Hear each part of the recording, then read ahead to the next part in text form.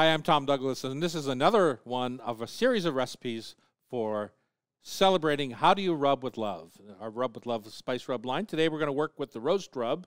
It's probably our biggest grind on the rubs, you know, lots of whole spices, this and that. If that's, it's kind of a take on the Montreal steak as far as the intention behind it, and I love that whole spice. And when they get cooked, they get crunchy and delicious. Sometimes I'll take this and grind it all up with some salt and make a little roast rub finishing salt. So you can use it any way you choose.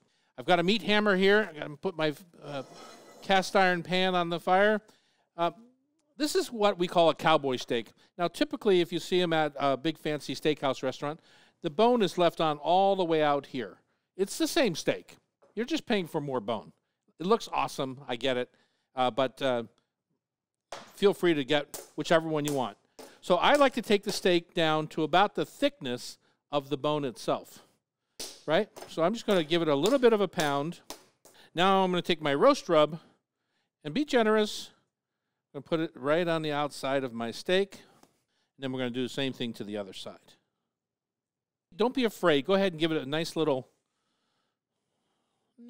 bit of rub. I put bacon fat in my pan. I love bacon fat. It adds smokiness and a sweetness. So that's what I'm going to be sauteing in. Turn that up a little bit. I turned it up, but I don't want to go crazy. The thing about our rubs is that they're fragrant, right? They're beautifully fragrant. This is not a blackening spice. That's a more New Orleans Cajun style thing. We made fragrance rubs so that we want them toasty and golden brown, but not blackened. The other thing I'm going to do here is I'm going to have my oven on at about 350 degrees.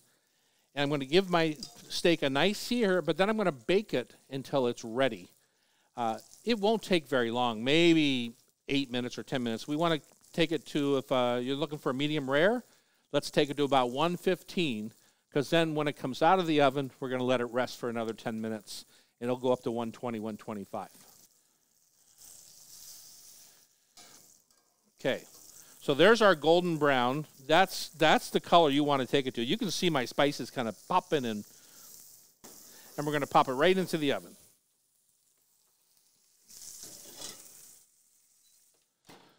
So in the oven already, I have my baked potatoes. They're going to be ready to go right when that steak is ready. I'm going to put some butter and chives when we serve it all up here. All right, our steak is done. Ready to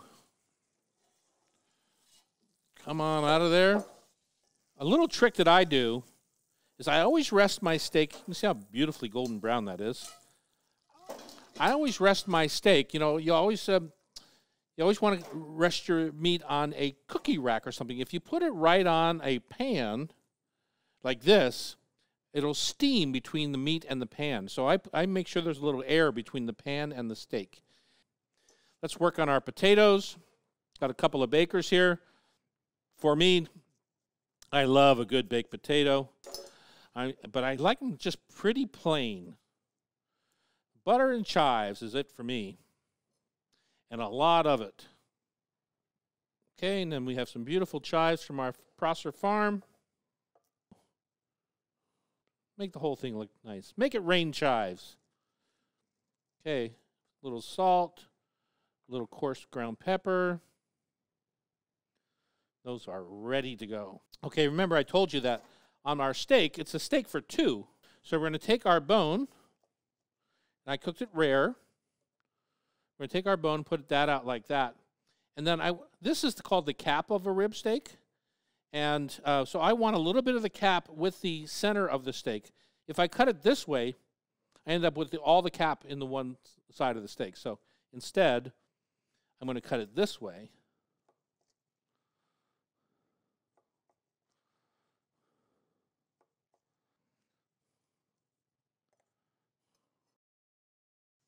If you feel like you want a little more juice, go ahead and grab some of the crunchy juice from the pan. That's got the crunchy spice rub in it, a little bit of the bacon fat. Not one thing in there that's not delicious. All right, that's our roast rub, or our spicy cowboy steak here from the land of Rub with Love. How about that?